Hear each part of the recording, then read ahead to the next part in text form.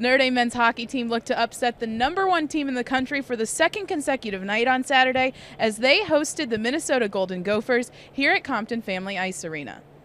It was a busy first period. Minnesota would strike first with a power play wraparound goal. Then just about 3 minutes later, the Gophers go behind the net again and put it past Steven Summerhays for an early 2-goal lead.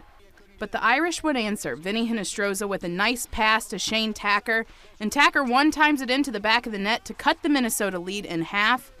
Then with 5 minutes left in the period, Minnesota extends the lead again. But with time winding down, Mario Lucia scoops up the loose puck and scores his third goal of the year.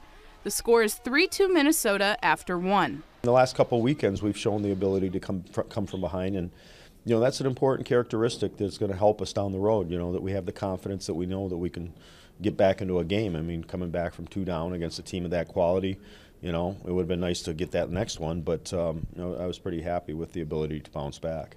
In the second period, Minnesota again extends the lead to 2 goals as Hudson Fashing scores for the Golden Gophers. Lucia doesn't want to be shown up by his dad's team, though. He gets his second goal of the night to pull Notre Dame back within a goal once again. Even if it wasn't my father coaching on their venture, it'd still be a good experience for our team and for our fans. But yeah, obviously with my dad being the coach, it brings a whole other aspect into play. And no, it was fun, especially for Parents Weekend, having him here. So yeah, it worked out well to have him here, and it was a good series. Notre Dame on the 5-on-3 power play with time winding down in the period, and Stephen Johns ties the game with just 1 second left on the clock.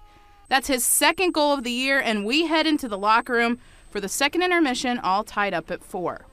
With about 10 minutes to go in the game, though, Jake Bischoff lights the lamp to put Minnesota ahead for good as the Golden Gophers get the weekend split with a 5-4 win. We've had games where we've had to play against physical opponents, and we've handled that fairly well, like against the Western Michigan, against Michigan Tech, and then in the games where we have to play a speed game like against Minnesota, we showed that we can skate with them. So, and that's really important, the fact that we can play either game, because you get into the playoffs, you get into the middle of the hockey season, we're going to face teams that bring different elements to their game, and I thought that tonight we showed that we can skate with anybody.